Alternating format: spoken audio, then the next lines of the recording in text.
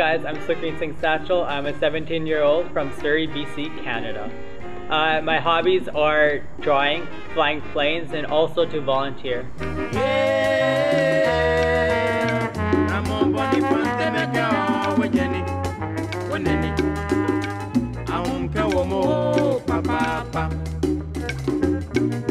At the age of 5, I started volunteering at a mental institute in India called Bengaluru.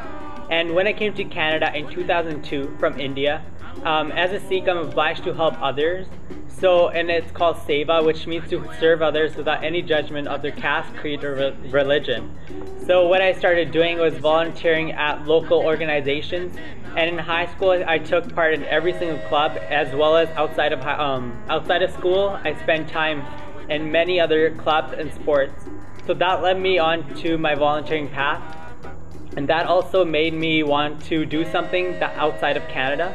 And in September, I formed a club called Students Without Borders, and our aim was to help third world countries.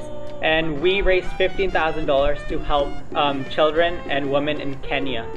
And so that led me on to more interest about going outside of Canada and helping out in other parts of the world.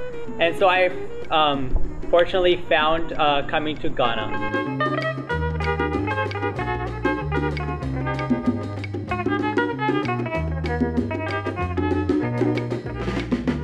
My enrollment was amazing. It was so easy. The emails were sent through the main office were really clear, and all the instructions were laid out perfectly, so there was no confusion at all. And when I came, it was awesome. I came at nighttime, so the lines were actually really big when I came into the terminal. So maybe try booking a flight that's a little bit earlier so you didn't get stuck at night. And the greeting was amazing. My volunteer coordinator, Annette, was there to pick me up, and she was really nice. And we went home to Kafordia.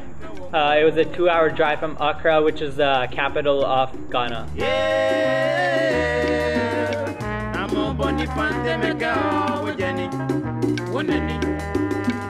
The orientation was the second day that I came, and it was amazing because we sat on the porch in the sun.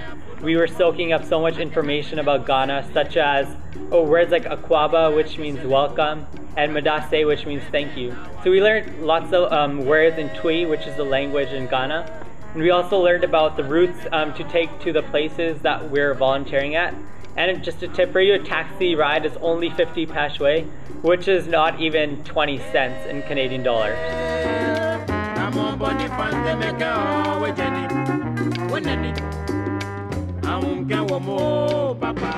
My project was amazing. I was assigned to Project Medical Care, and what I worked on was in the surgery ward.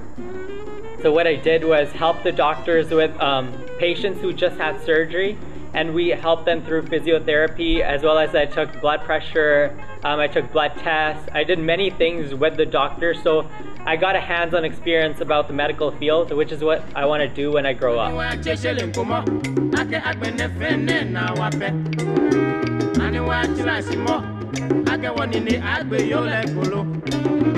I also went to the orphanage. Even though that was part of my project, I still went there. And just seeing how the kids were and how they study at school is like truly amazing, and it makes us feel blessed to have what we have. And coming here really changed me for the better. As I saw that kids here, they're happy with the smallest things. If you give them a pencil, their smile lights up.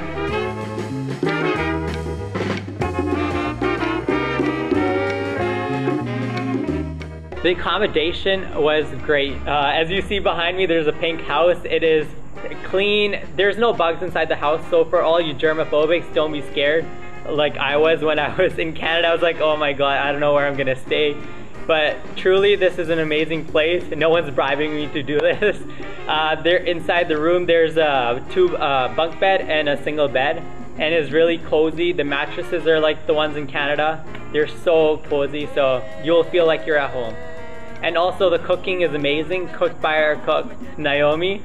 She makes us breakfast and dinner, and the food is actually really good. And if you're on dietary restrictions such as me, a vegetarian, there's so many options for you, like fried rice, vegetable stew. There's so many things for you to eat, so don't worry, you won't starve here.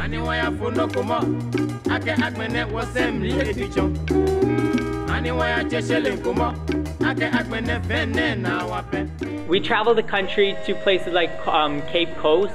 What we did there was we visited Kakum National Park and we went on the canopy walk.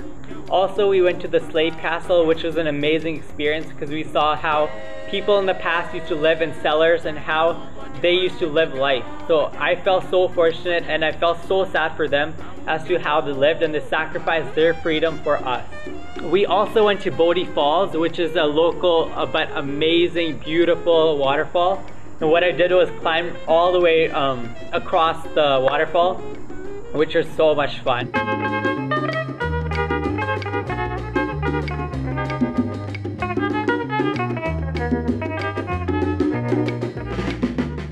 Bring bug spray. Trust me, even though you don't need it inside the house, when you go outside, there are going to be bugs, and just to be safe of any diseases or bacteria, I think you should carry some bug spray.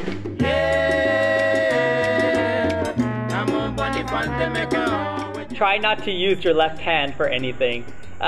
In Ghana, it's actually offensive to use your left hand for anything. So if you want to shake somebody's hand, you use your right hand. If you want to give money to someone, you use your right hand.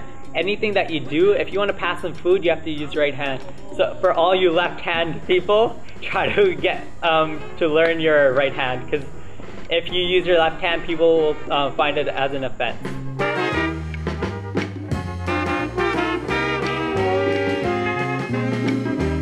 And lastly, my third advice would be just to live it up. You're here from such a faraway country, and if you don't enjoy yourself, then you shouldn't be here. You came from so far away, so might as well just enjoy every single moment that you have here. Get to know the people that are here with you, get to learn about their lifestyle and how they live, and maybe learn some ways that you can take back to your family and teach them about some etiquettes that are taught here that are not maybe found in your country. I strongly recommend you choose this program over any other ones because first of all, it's affordable. Second of all, we have a volunteer coordinator with us the entire time. We're given phones, so anytime we need help, they're always there to come and get us. For example, I fell one day and I just phoned my volunteer coordinator Annette and she came right away to the hospital and she took care of it. People here are so friendly. Our neighbors are amazing. They're so nice. The only restriction is come at home by 9:30, but that won't be a problem because it's so dark by 9:30 anyway, and you're home around 6 o'clock, so you'll be good. And there's internet, there's everything here for you, and I know you will have an amazing experience like I did.